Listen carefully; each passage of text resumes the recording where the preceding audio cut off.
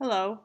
This week's Wednesday webinar, presented by Molly Ashoff, is on the growth mindset.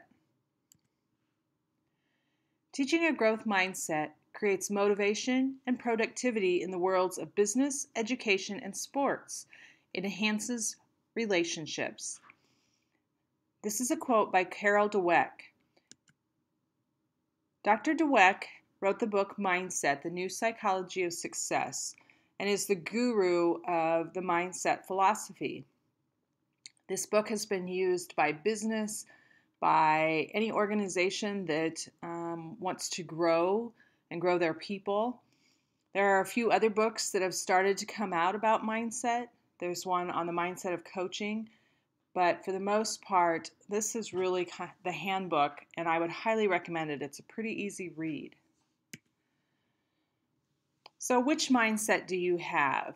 There's 4 statements here, and if you're listening, just jot down on a piece of paper 1 through 4, and then as I read them, put an A or the word agree beside it, or D for disagree. Number 1, your intelligence is something very basic about you that you can't change very much. Number 2, you can learn new things, but you can't really change how intelligent you are. Number 3, no matter how much intelligence you have, you can always change it quite a bit. And number 4, you can always substantially change how intelligent you are. So if you marked your little agree or disagree, I am going to show you which ones tend to be the mindset of a more fixed mindset, and then those that are the thoughts or the ideas of more of a growth mindset. Now realize neither one is right or wrong, and as we go on, you'll learn that if you're one way, what you can do to be more of the other way, or vice versa. So if you said 1 and 2 that you strongly agree with them, you have more of a fixed mindset. If you more strongly agreed with 3 and 4, you have more of a growth mindset. Here's a couple more sets of questions that will answer the same way. A, if you agree more with them, or D, if you more strongly disagree with them. You're a certain kind of person, and there's not much that can be done to really change that. Do you more agree or disagree with that? No matter what kind of person you are, you can always change substantially. Number 3, you can do things differently, but the important parts of who you are really can't be changed. And 4, you can always change basic things about the kind of person you are. Now, if you chose 1 and 3 that you strongly agreed with them more than disagreed, you're more of a fixed mindset. And if you chose 2 and 4, you're more of a growth mindset. Here's another quote from Dr. Dweck. In a growth mindset, people believe that their most basic abilities can be developed through dedication and hard work. Brains and talent are just the starting point. So know that if you chose those statements that indicated you had more of a fixed mindset, that's okay. It's a starting point. You can do things to change your mindset to more of a growth mindset, to be more open-minded and willing to learn and take on new risks. So depending on the type of growth mindset that you had or that a student has, there's some statements that kind of go along with them. And I think as I read through some of these, you can imagine your students and you can hear those, or possibly yourself. Someone who has a growth mindset, they can learn anything, they believe they can learn anything they want to. When they're frustrated, they persevere. They want to be challenged. When they fail, they want to learn. I want you to tell me I try hard, I'm inspired to succeed, and my effort and attitude are a huge part in determining my success. In a fixed mindset, someone might believe they're either good at it or they're not. They're just done if they're not good at it. They won't even try. They get frustrated, they give up. They don't want to be challenged. They only want to do what they know they're good at or that they will succeed at. They want to be told they're smart. If you succeed, I feel threatened. I don't feel that I can grow and learn from that. And their abilities are predetermined, and they can't change it. That's kind of like some of those statements I shared. Here's a couple more statements. Those that have a fixed mindset, they avoid challenges, they give up easily, they ignore the feedback. And those that have more of a growth mindset embrace those challenges. They work towards mastery. They learn from the criticism.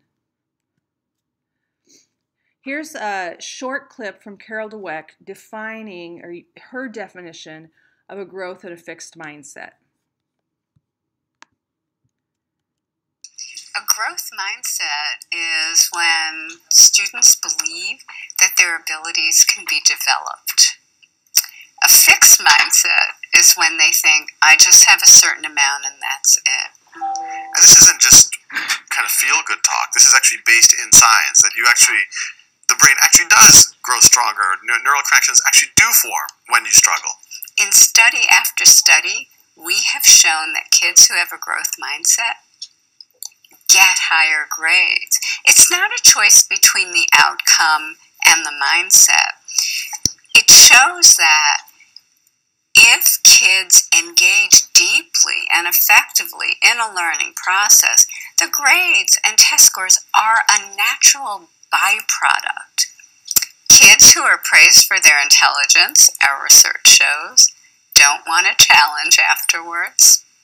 They don't want to work hard on something, and if they hit difficulty, that's it. We find that when we praise or parents praise the process the child engages in, their hard work, but not just hard work, their strategies, their ideas, their focus, their perseverance, then the student learns these are the ingredients of success. If it gets harder, I'll just do these things.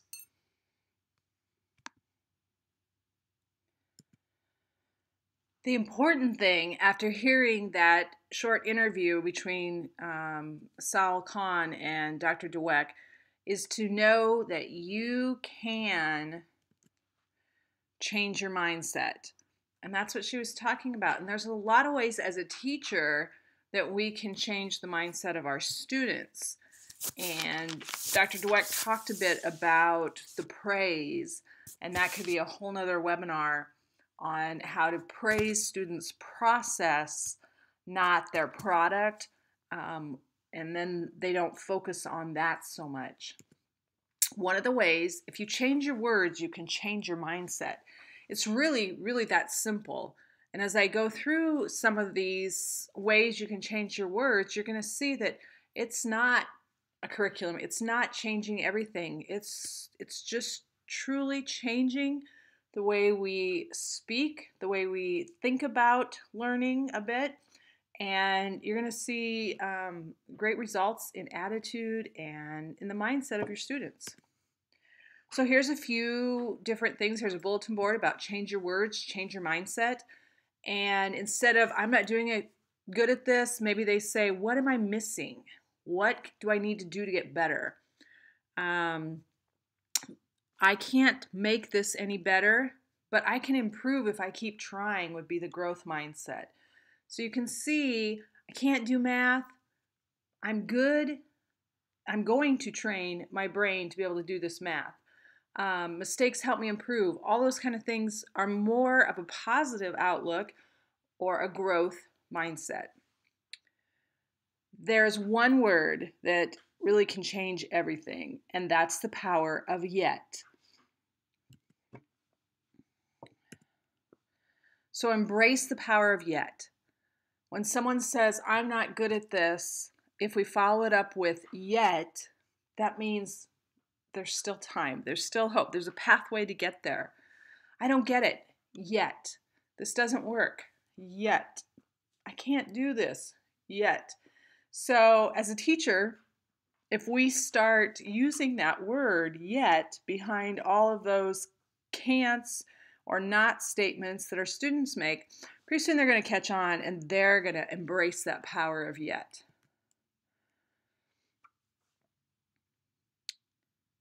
I want you to know that this is just a quick glimpse of what the growth mindset is and how powerful it can be. That if you want more information, or if you would like me to come visit with you of how you can kind of focus on a growth mindset in your classroom, or that power of praise and grades, how that kind of fits into that growth mindset, I would be happy to do that. Once again, thank you for listening and watching this webinar. And if you have any questions or want follow-up information, you can contact me at molly.ashoff@esu8ne.org.